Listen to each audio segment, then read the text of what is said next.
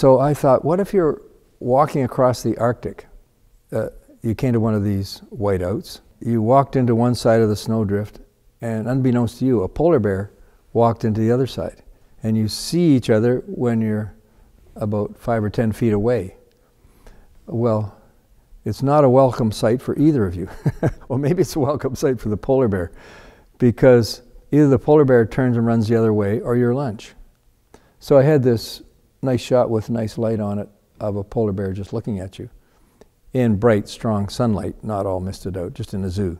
And then I went around and photographed a bunch of snowdrifts at the time. And of course, the snowdrift has a lot more power to it because I went way darker.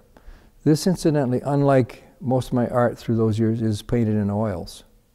And so with the oils, I kept giving it thin washes.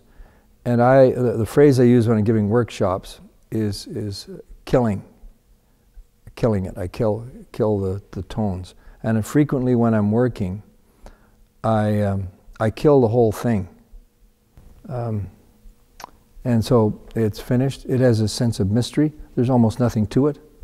A bit of a vaguely seen polar bear face and a bit of a crummy little nothing drift.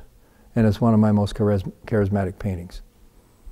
And it wasn't necessarily easy to do, especially to show the drifting coming across.